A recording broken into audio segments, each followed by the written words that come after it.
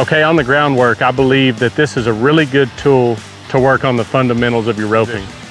Talking about swing angles, on this pipes dummy, you'll notice that it's built downhill, and the reason for that is your rope is the very end of your rope. You've got your top strand, your bottom strand, and your tip. Using these little minute movements like this can change the way that your loop hits the ground. I want my sights pointed right at my target. My focus is on the feet. And watch how much tip I'll still get through here without any force. You'll see as the steer is being turned right here, you can clearly see the feet. My tip's pointed where I want. I've got my horse going the same speed as the steer. He's not turned. I'm looking down at the feet.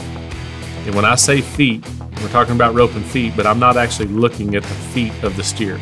I look right between the hocks in this area right here, right between the hocks. It helps me set my loop down and look at where my horse stops good right there. You can see the marks from my horse sliding. All that was set up by this move back here with the way that that angle is. Look at the head horse tracks, the steer tracks, and with my left hand.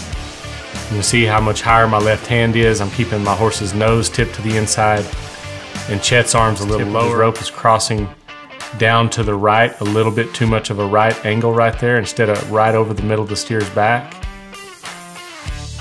See where my tip's crossing there? Watch my loop when it crosses the steer's back. That right there is strand. My bottom strand is up, top strand is down, and as I rotate, and I want you to notice the difference in our swings. Look at where my tip is. It's crossing over the steer's back, but it's pointed down at my target. I'm gonna flip that rope over, and I'm gonna have top strand up, bottom strand down, and just be deliberate to set that loop on the ground and let my header pull the steer.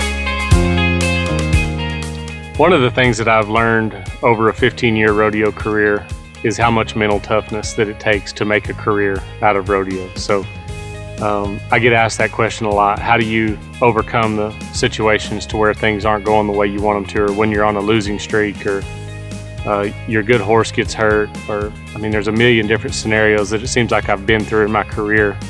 And if I could go back, 15 years ago and tell myself one thing about rodeoing, it would be that the shorter memory I could have, and the stronger mental game that I could have, the more I could win.